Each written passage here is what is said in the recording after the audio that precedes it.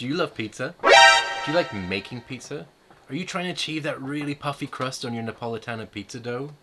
Are you ready to raise your pizza game? Well, we are going to make the most amazing, no-nonsense, 100% Biga pizza dough. Roll the intro.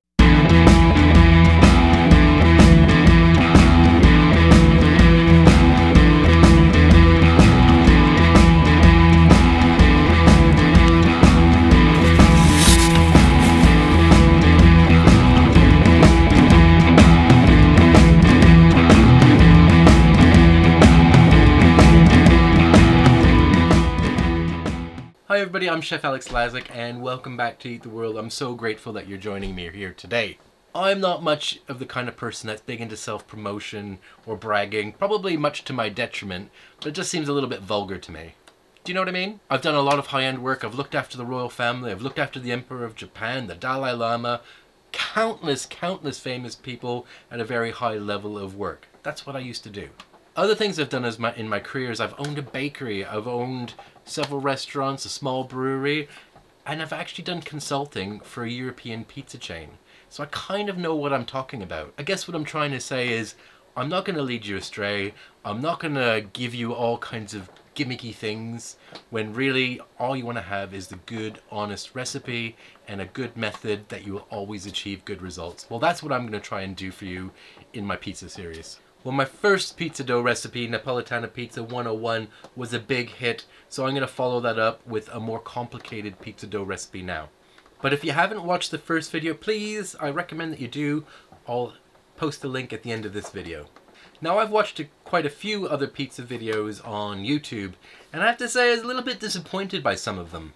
Even some of the recipes I saw with channels with really big audience had some questionable processes and recipes. Some of the videos seemed to be a little bit more gimmicky than actually having sincere content. There was just a bit more of a salesman kind of attitude to it. Whenever I see that, my alarm bells start going off. People are constantly pushing, this is the ultimate, this is next level, this is the most amazing thing you'll ever do. I take that with a pinch of salt. I think it requires a bit more scrutiny. And as I've said before, if it looks like bullshit, it probably is. Now, I've tried a few of these recipes and my instincts were right. So here is a no-nonsense, 100% Biga pizza dough, guaranteed to give you really good results every time. Before we begin, can you smack that subscribe button and like and comment down below? I really would appreciate all those sort of things. It makes a big difference for me. And as always, if you have any questions, please engage with me. That makes my day, literally. I love helping people and I love being here to share the knowledge that I have. Biga is a method of pre-fermenting a commercial yeast starter to develop a more complicated, complex, and flavorful dough that has a lot of structure to it. Biga is commonly regarded as a good method to achieve a really big puff in your Nepoletana pizza. Really isn't as complicated as you might think, but it does take a little bit of time. You cannot rush the best pizza dough. It needs time to develop, and this one can be done in about 2 or 3 days. But really, if you're going to put the effort in, go for that 3-day Biga. It makes such a difference. Okay, beautiful people, thanks again for joining me here today. I think you are really going to be impressed with this video and the process, and more importantly, the results that I'm going to get for you. So, stick around to the end and let's see what happens. Let's get to it. Okay, so let's start with the flour. You want to use double O flour made for Nepoletana pizza and high temperature cooking. That will give you the best results. If you don't have any, you can still do this with double O flour, but your temperature of the oven will need to be a bit lower. I can't give you an exact temperature as there are so many factors, but I'd start at around 700 degrees Fahrenheit and take it from there. Our Biga is going to consist simply of flour, water, and yeast. Our first step is to rehydrate the yeast in warm water. Please always rehydrate your yeast. It's good practice, trust me. Now guys, this is a longer video. I wanted to cut it down, but there's too many important steps going on. So please stick through it. It's really important to get the best results. Once your yeast is rehydrated in warm water, pour it over the surface of the flour, and then we are going to mix it gently, trying not to create a cohesive dough. We just want that water absorbed. Then we're going to rest the Biga overnight. This process will develop the flavor and structure of the dough in a wonderful way. In a way, this is kind of an Oddile's method, which is kind of a way of really developing the gluten in the dough. Once you've mixed it with your spoon, get into it with your hands, just folding the strands through the dry flour to moisten it. Don't go too crazy about it. Just some nice loose strands are perfect. then pop it into an airtight container and let it rest at room temperature for about an hour, and in the fridge it goes overnight.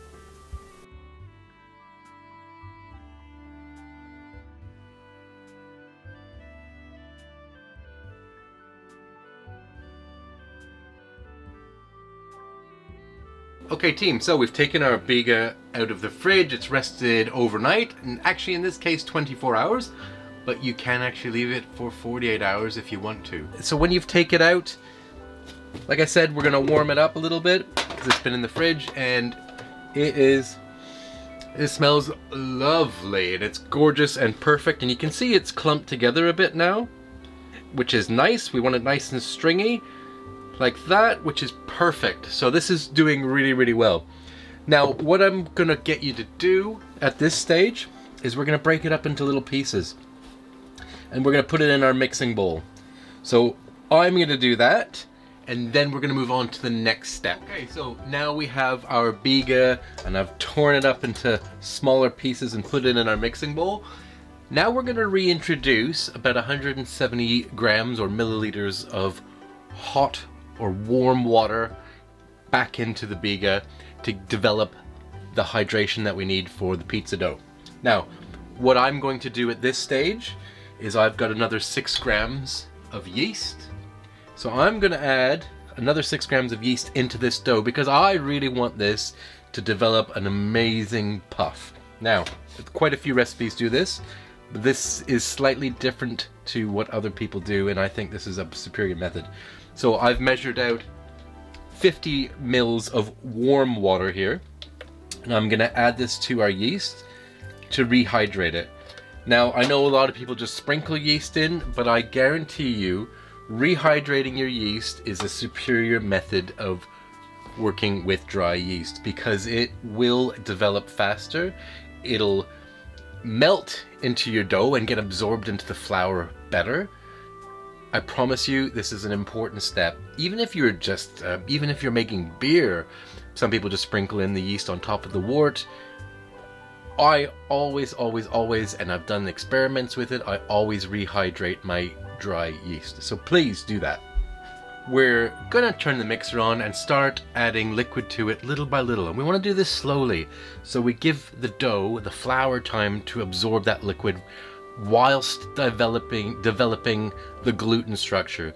If we just chucked in all the liquid at once, it would kind of break apart some of the gluten structure that's there. And it'd take longer to develop, and it wouldn't be as strong. The beautiful thing about a Biga is the structure and the strength of the dough is incredible. That's what gives it that bigger puff that you see, and that's what a lot of people are after. So I'm gonna turn the mixer on, and we're gonna do that little bit by little bit.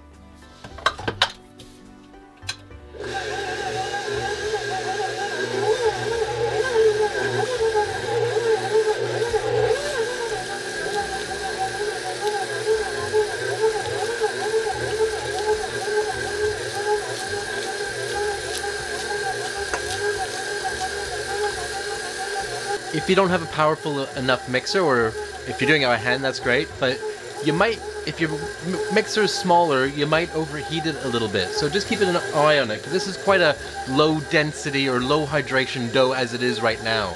And that flour is strong. If you've used Neapolitan style flour, that's a strong flour, so that could wreak havoc with your mixer. So be careful.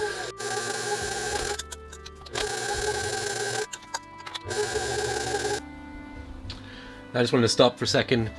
Can you see how this dough is really developing now? It really excites me when dough is being made. It is such an organic thing. It's living, it's breathing, it's changing. There's chemical reactions happening. Its structure is changing. It's so cool. But anyways, if you can see it now, it's from when it started to where it's at now. It's really developing that texture now that we want. Just a little bit more water to add and we'll be there.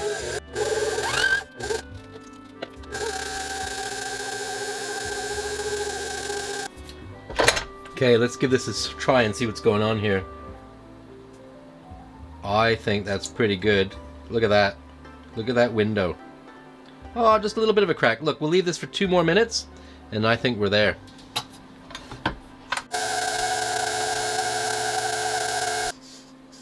That looks beautiful. That looks absolutely lovely. Okay, it's not snapping. It's got a nice stretch, got a nice window pane. This is a beautiful dough. I love high hydration doughs. They're so much fun to work with. Look at that. Anyways, okay. Next step.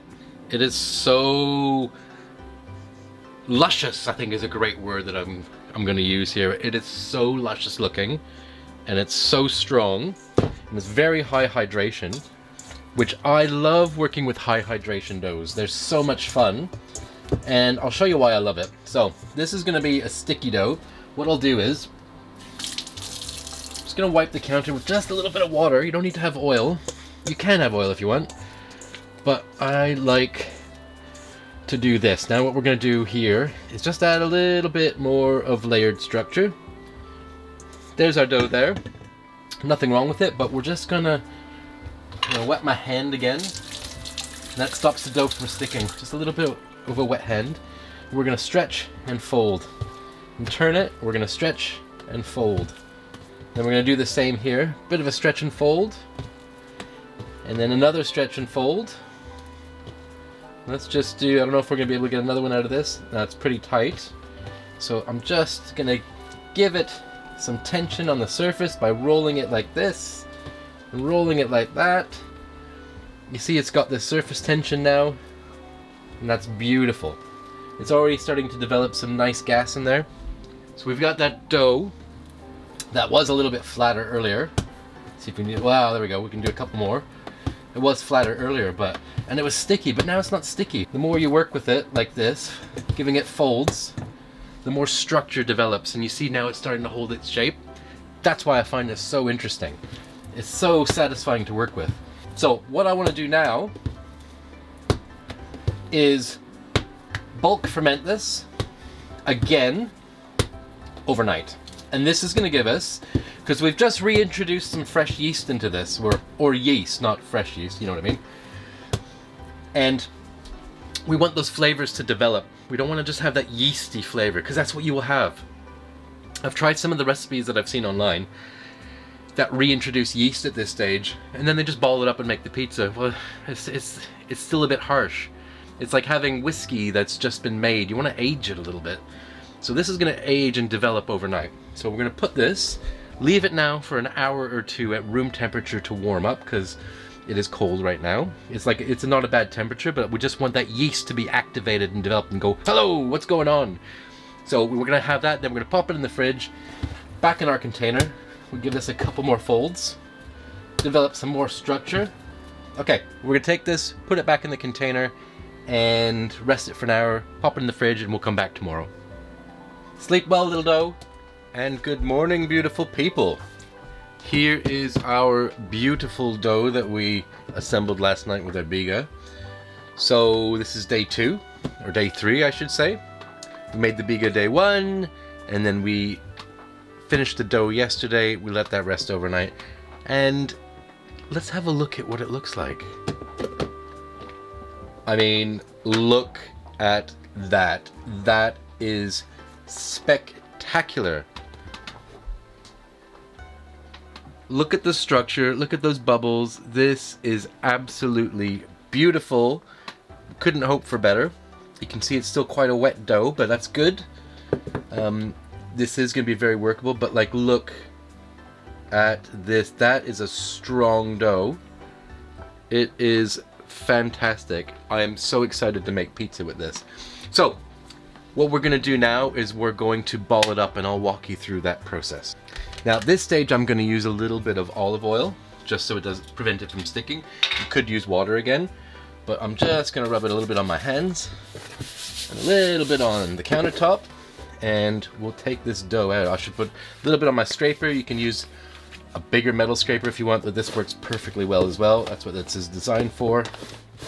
Getting into these corners, just loosen it up a bit, and then we're going to spill it out onto the countertop. Now, here's our dough, and it's fabulous.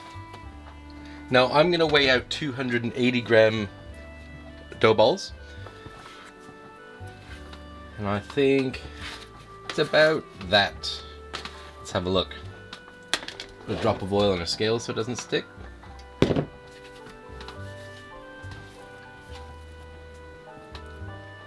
285. How good am I? 283. Perfect. Once you've got a bit of experience, you can kind of tell the weight of things just by looking. Like I said in my last pizza video, the only way to get a good round pizza is to have a good round ball. Now there's lots of different ways that you can shape your balls. A lot of people like to do that folding over and squeeze it off at the end, kind of like the fresh mozzarella method. But if you've portioned out your dough like this, you can just do as I'm doing. We can just fold it over a bit. This is pretty easy. We don't want to lose any of the air, but this is going to give us a beautiful round ball with lots of structure. And then we're going to take it, we're going to get that surface tension that we want. Just using the palm of your hand at a 45-degree angle, we're just creating that tension on the surface of the ball. And you can see we've got a beautiful dough ball there. You can already see the gas in the dough. And you can see this beautiful ball is going to be put aside for now, and while we do the other ones. It's such a joy working with a dough that you know is really, really good, and I can tell that this dough is really good, so I'm pretty excited about this. So let's get the structure happening.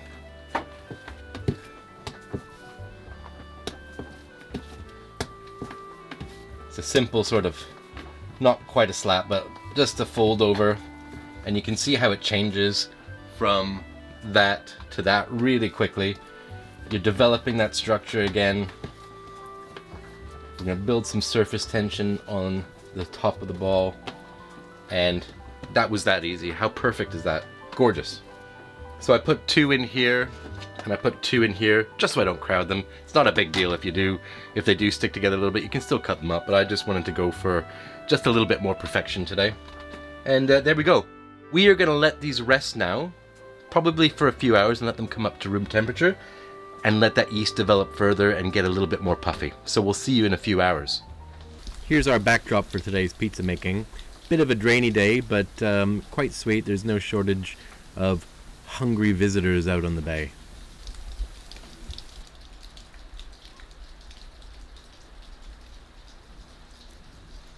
Okay guys, so if you've got an Ooni fire or other sort of combustible pizza oven, this is my little quick trick to get it lit. Little butane torch. And that's about it, and it doesn't take too long at all, and you got yourselves a good flame going.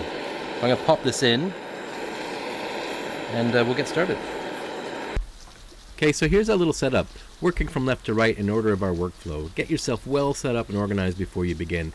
I'm making a very simple salami pizza today, so just to illustrate, so there's no major production happening. So here's our rested dough balls. Just dust them lightly with flour to loosen them up to get them on the board. You don't want to ruin that round shape we've made. Then we are going to add a bit of flour to our board to move the dough onto. Cover both sides lightly in flour. Now, have gentle hands. This dough is soft and delicate at this stage, so you don't need to go crazy with it.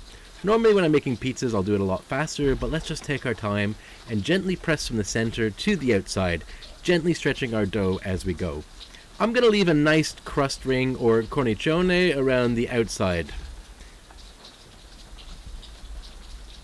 This is probably a little more than I would normally do for my taste, but again, I'm just wanting to emphasize that puff that we are after. This dough ball is enough for a 12-inch pizza, but clearly I'm not going that big for this demonstration. Also, I'd suggest popping any big obvious air bubbles right now, as they will probably burn. Now, I usually build my pizza on my peel, but you can do whatever works for you. I have a little system that I follow. So when you're ready, give the peel a very light dusting of flour and gently transfer the base onto the peel. I try and dust off any excess flour in the process as we're moving it over. I then reshape my pizza and begin topping. First, I give it a little shake to make sure that we aren't sticking. I like a nice ladle of tomato sauce. If you aren't making your own, you should. It's so much better than the canned sauces, trust me. It's a 5-minute job, and I have a recipe on my website. I'll have a link for it down below. A lot of people use that Mutti canned pizza sauce, which is nice, but really if you compare it to fresh pizza sauce, it kind of tastes canned. Like it's got a very muted flavor. For my cheese, I'm going to add a little bit of fresh bocconcini, which is basically fresh mozzarella. And then I have just some simple, really nice salami, Italian salami, that I'm going to use as the protein on this pizza.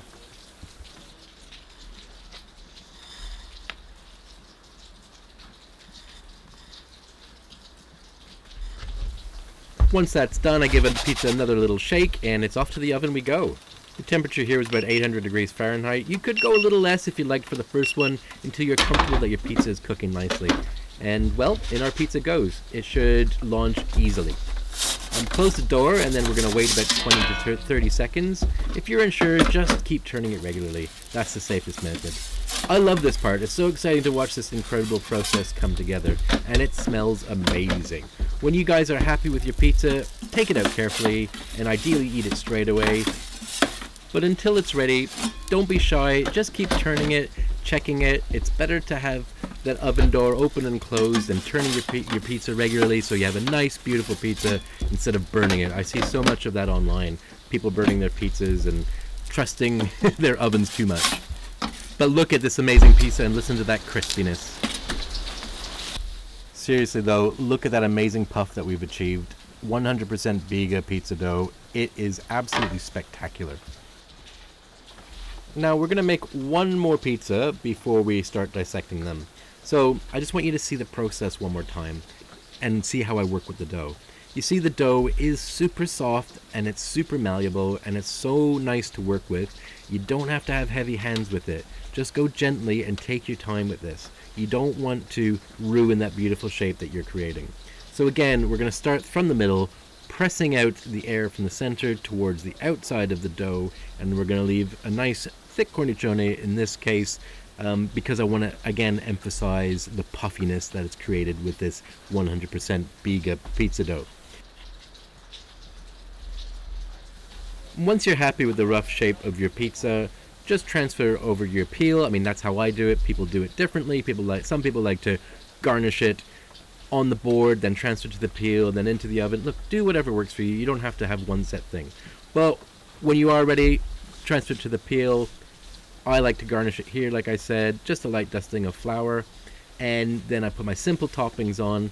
A lot of people overdo their toppings, I've seen. Just keep it simple. I like to have good quality ingredients that you can really taste, instead of overloading it with too much stuff. Okay, once your pizza's garnished, make sure you give it that little shake to make sure it's not sticking to the peel, and then into your oven it goes. Again, keep turning it every 20 to 30 seconds. Make sure you don't burn it, and when you're ready and you're happy with how well it's done, then take it out and off we go.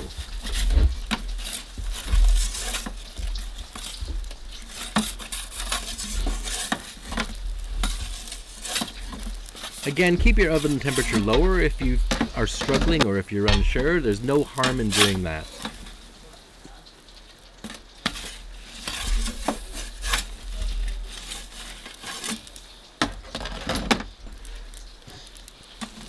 Now this pizza's having its final turn, and then out it comes.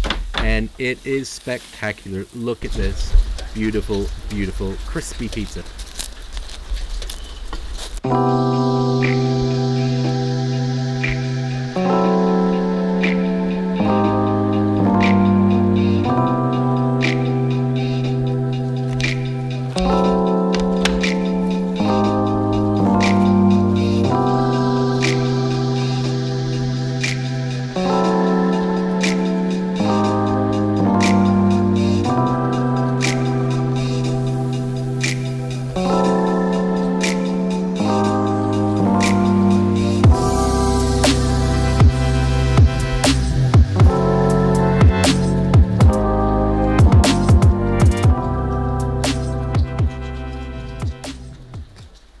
Okay guys, here's our Biga pizza, and this is so amazing. Look at that puff. I am just so excited by this.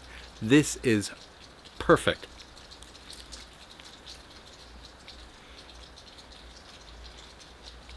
And that crust is beautiful. It's got such a depth of flavor. It is amazing. I'm so excited for you guys to try this recipe out, because this is a foolproof, no BS, Biga, 100% Biga recipe.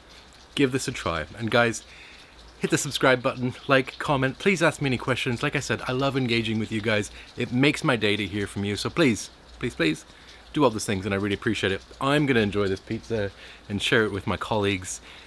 This is so awesome. Look at this beautiful place. How lucky am I? This is wonderful. Guys, look at this. This is so good. Mmm. Amazing. Right. I'm gonna clean up. Thanks, guys.